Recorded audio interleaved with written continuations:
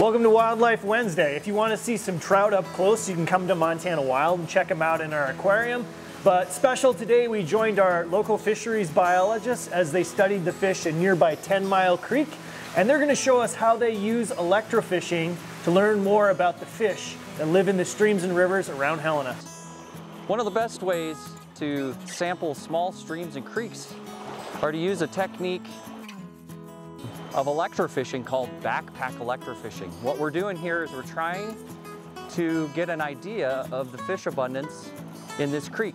The fish are attracted to the yellow probes that you see in the water called an anode, and it stuns those fish temporarily, allowing the netters to pull those fish out of the creek and put them in buckets that have water that is not currently being shocked.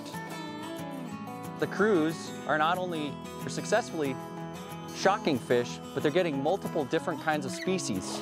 We're seeing suckers, brown trout, sculpin, rainbow trout, brook trout, and there's always a chance we could get something that we never anticipated.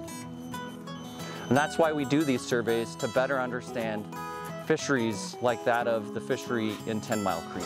All right, so fisheries crews, then after they're done sampling fish, we have to take lengths and weights on them. In order to handle the fish, we have to put them to sleep.